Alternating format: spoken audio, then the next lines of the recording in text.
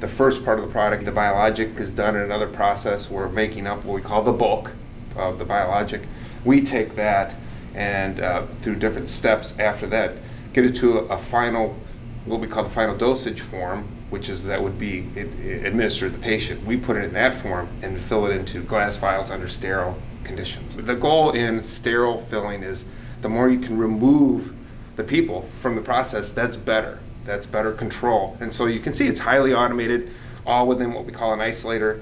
And so the filling is taking place. It's the setup to get it ready to go. Once it starts filling, the glass vials get sterilized, they get washed, sterilized, filled, and then put a stopper and cap in, all under conditions that are removed from people.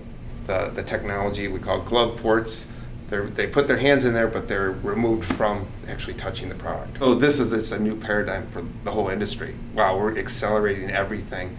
And so that's been the biggest change, is like you're always thinking, how can we make things quicker, but with the same quality standards and everything that we're used to into the pharmaceutical world, but just what can we do to make things quicker? And everybody stepped up, from the very beginning of all the commodity producers in the industry, the ones making the ingredients that go into the product, to companies like us, the filling, to even to the finishing side. Everybody's kind of elevated their game and said, how can we do things differently to be quicker in the eyes of the pandemic? You know, when the opportunity first came along, you know, it was in the early stages still of the pandemic. We're not sure what we can do, and we were just saying, whatever we can do to help. We didn't know if it was a vaccine or therapeutic.